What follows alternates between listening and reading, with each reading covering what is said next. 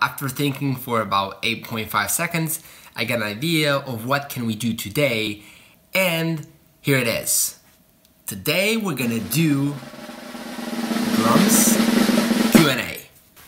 I was just watching vlog 26 and I just laughed my ass off. It was incredible. So,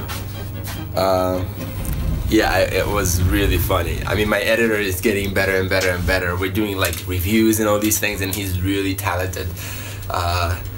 His name is Robert, by the way, and he just did that so well. But you should really check it out. Vlog 26 is like I think I made it 3:30 till 4:40 or something. So yeah. Good morning. Right now I'm going to sign the contract for a new office. It's exciting stuff. I'm really looking forward to going to the new office. I think it's a great move. Even though it's certainly a bigger office than we need, but it's a lot of fun. So we're gonna do that, and the rest of the day I think I have meetings, calls, and then I need to do some strategy for one client, so we'll do that. Yo, what's up? Today is a really interesting day. Just signed off for the contract for the new office. I'm really excited about that. A lot of good things happening. It's just like beginning of January and things are already starting to happen, which I really love. Yeah, it's just good. One thing that I was thinking of, and it's probably not gonna be the topic of today's vlog, but one thing that I was thinking of is what I did really well is in my growth phases, which is still now, I'm still in growth phase, but like really early stage, what I did that allowed me to grow so fast is I was not hanging out with the friends that I didn't like. I was not going into meetups and meet people that think they want it and they think they do it, but they really don't. So I was not hanging out with anyone, and I was not exposing myself to any bad contrasts. And what I think that did is, and by the way, I really hope the sun is not gonna kill the video, but what that did is it gave me no contrast, and I just went by my standards, which are really high. So let me just explain that. So what I did is I lived in my own bubble of the things that I knew were right and the things that I knew I had to do. I didn't live in comparison to other people. I didn't compare myself to other people. I didn't ask them what they think. I just went out and did what I thought was best, and the outcome was just a lot better. Because what happens is when you realize what people around you are doing, it's not gonna work out that well for you if you have really high standards, because they're gonna average you up to their level, which I don't think is cool. So I need to take like a quick nap, 30 minutes, then I'll go back to do some calls, and yeah, it's actually getting pretty heated up right now because of the sun. So gotta finish this section of the vlog and continue with the next one.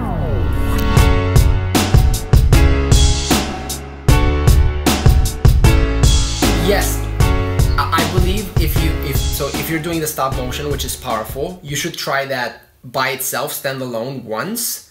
And second, you should try the behind the scenes and the making of, and how you guys like literally chopped 46,000 pieces of plastic, and how you guys went up and found a solution, and like how you thought of this idea, right? And then how it has to be scripted though, because otherwise it would take you like 4 hours. People will not watch that.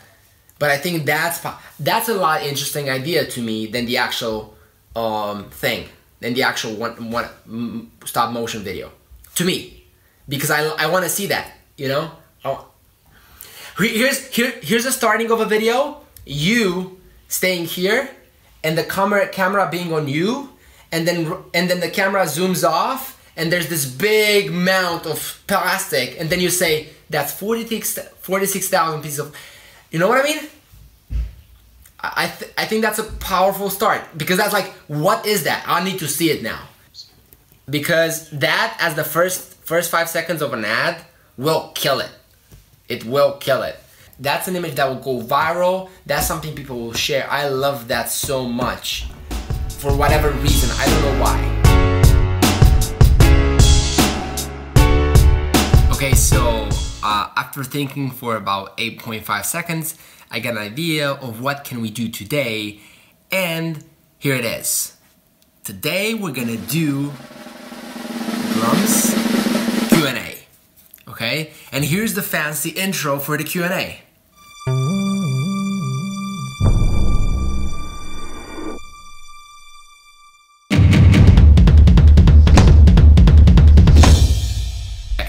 So, because I got like some questions that I didn't have, like I couldn't write the whole 5 pages to answer them, I actually decided to take some of the interesting questions that I've got lately and to respond to them in this video. So let's just do it. Let's start with a question. I have my fancy iPad here with the questions.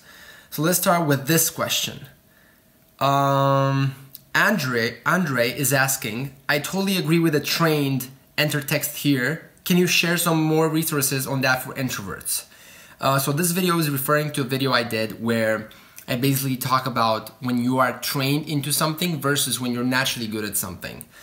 And what he's basically asking is, how can you train yourself to be something you're not naturally good at? And some tips for that for introverts. So my tips when you're trying to learn something that you're not naturally good at is try to reframe what you're doing because you want to get to that something that you like. So here's what I mean. When you, for example, you want to learn a skill that is not related to what, let's just say you want to learn programming and you're a graphic designer, right? Then let's just say you don't like developing. You don't like the code, you don't like all that. So how you would learn code in that scenario if you're a graphic designer is you would reframe the coding learning experience because it's gonna make you a better designer and it's gonna allow you to express your words into actual results. So that's what I would do. Next question. Zayas is asking, hi Catalin, how's it going, mate? It's going great, man. Another awesome vlog today. Thank you so much. I have another question for you. Do you have any tips for being more organized? I love what I'm doing and I have the work ethic. That's important.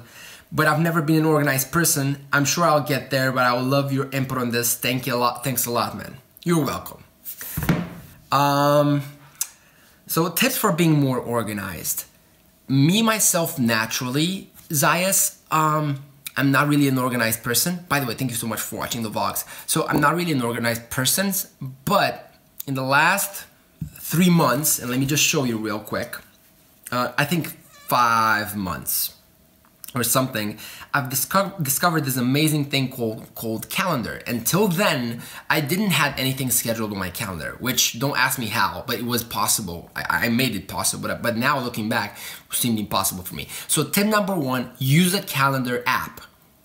Google Calendar, whatever calendar app you want, Google is the best because it integrates with everything, so it's flawless. And just have your tasks that you want to do in each and every day and each and every week scheduled out in Google Calendar, right? Like I need 4 hours for this on Monday. I need 3 hours for that on Tuesday. I have a meeting then. I want to hang out with my friends on a Friday, and you just schedule out that block of time, right? So check this out. I really hope you can see this. This is how my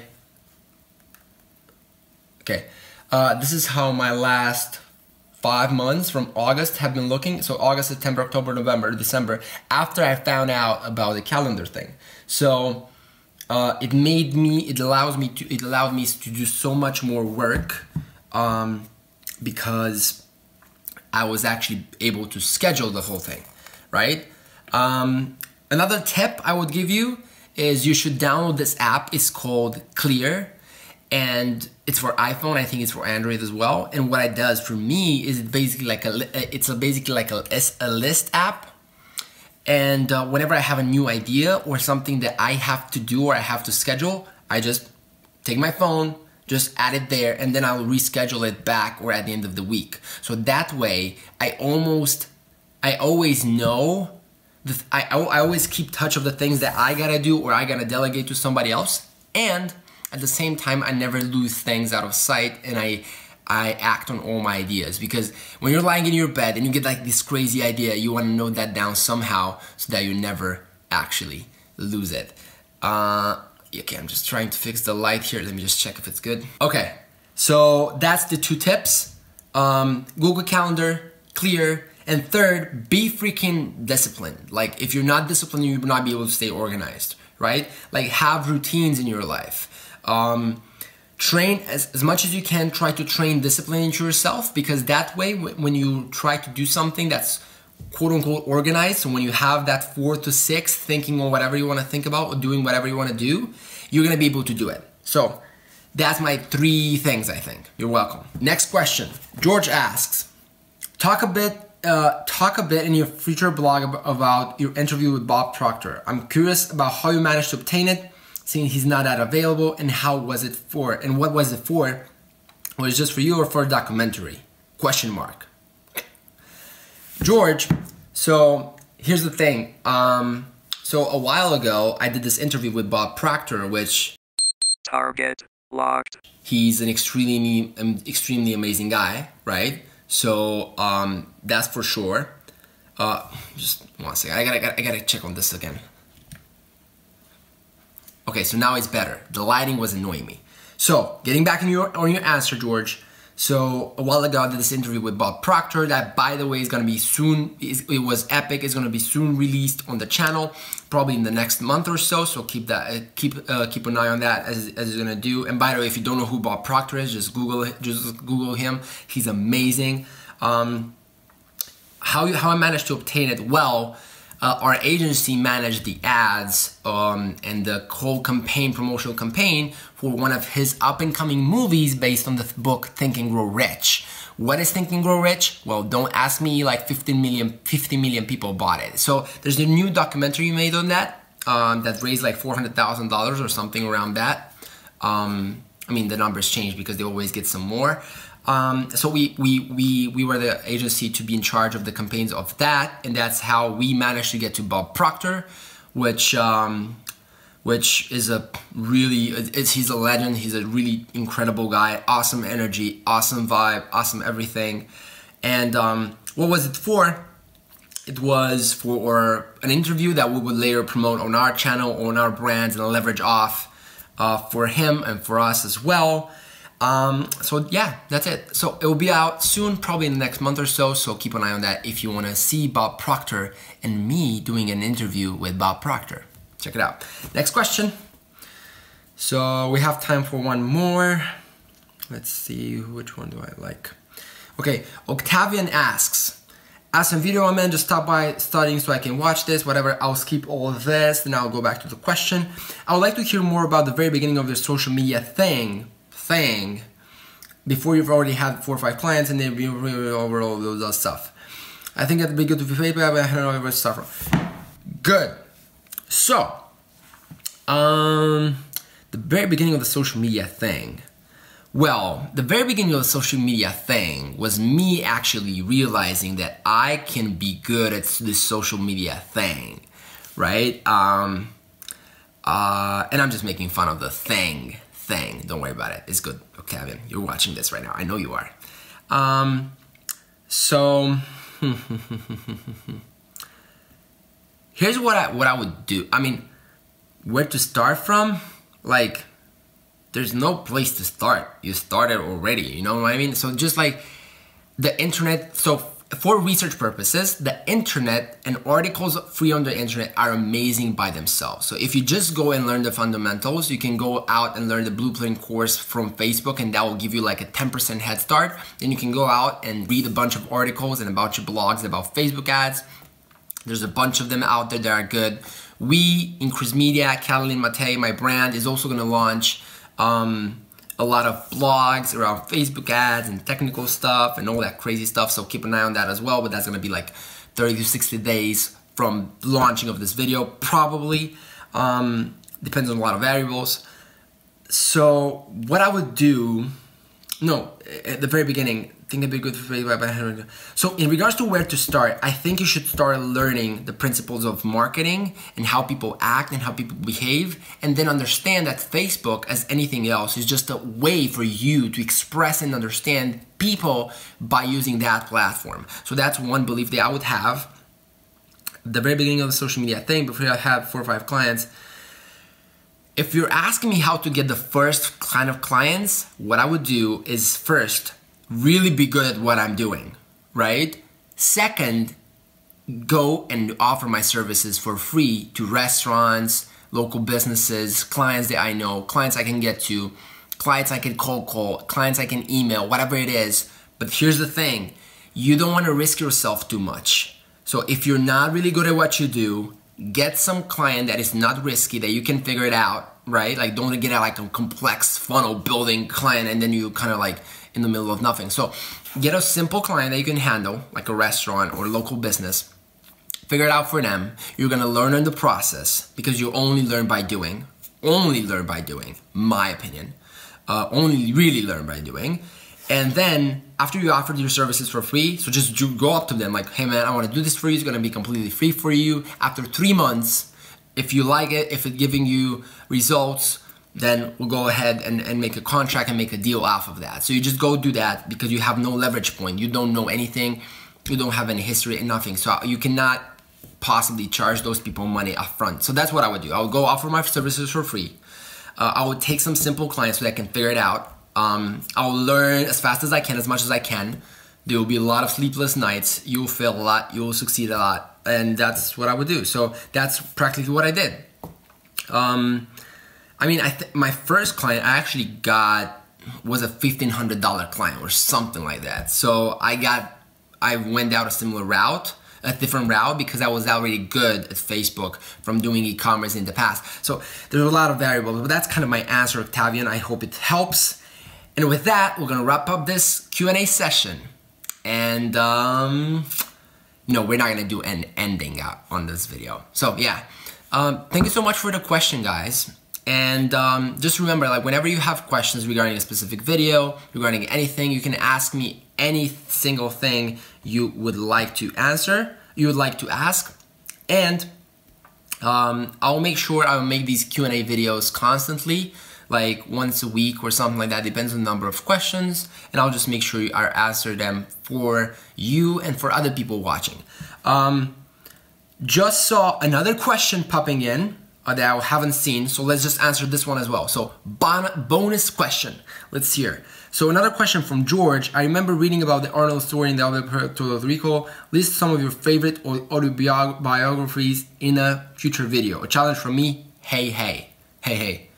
Challenge accepted, man. Okay, so favorite biographies. The Virgin one is really good. Total Recall by Arnold Schwarzenegger is really good. Then Helen Keller is amazing. It's a story about this woman that was deaf, blind, and what's the name of that? So she couldn't hear, she couldn't see, and she couldn't talk. She didn't have these three main senses, and she made her way through life by feeling, by touching. So only understanding that story, I mean, it made me so much more grateful for what I have, and it's just such an incredible story. You cannot really complain after you've read that book. You know what I mean? Like you're complaining right now about the weather, about like something, and that woman didn't have three senses and she made it happen. So, you know what I mean? It's good to always have a good contrast like that. Another good one I loved, let's see, Helen Keller, the biography of Sam Walton and how he built Walmart, which nobody reads, but it's incredible. I think, George, I answered you with this in the comments, but I'm gonna do this again for everyone to see and hear. So yeah, that would be my suggestion. So Total Recall, Sam Walton's book on how he built Walmart, and then Helen Keller's book, which I don't know the name of it. I've read it a while back, but it's a really, really good book. So again, with that being said, thank you so much for watching this first Q&A session. I feel really good about these Q&A sessions. I like them. So guys, ask more questions, whatever you guys feel like you want to, you want some answers on, and I'll make sure I get back to you and put them on for the next Q&As that we're gonna do. So thank you much for watching this video, and see you tomorrow. I take 30 to 45 minutes to do my night routine, which is composed of First, cold shower. Second, journaling. Third thing, read my affirmations and goals. Fourth thing, sleep. Pretty simple. Now let's actually break them down. And why do I do